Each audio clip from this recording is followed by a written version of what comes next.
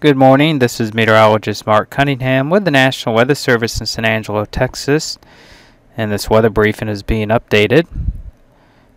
Thursday, February 18th, 2016 at 5:25 a.m.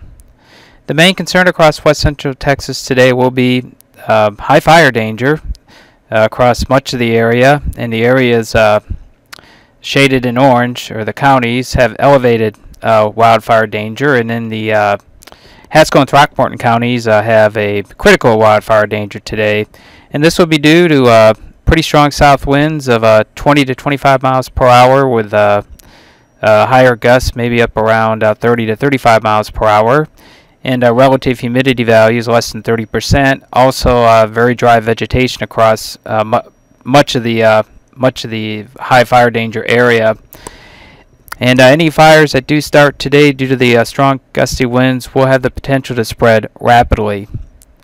Also, due to the critical wildfire danger, a red flag warning is in effect from noon to 6 p.m. across Haskell and Throckmorton counties.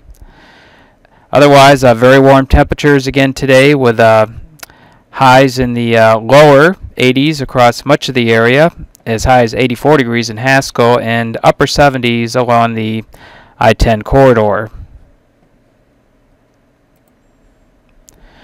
And for Friday across west central Texas, very warm conditions will continue, and temperatures will even be a few degrees warmer with highs in the lower to mid 80s.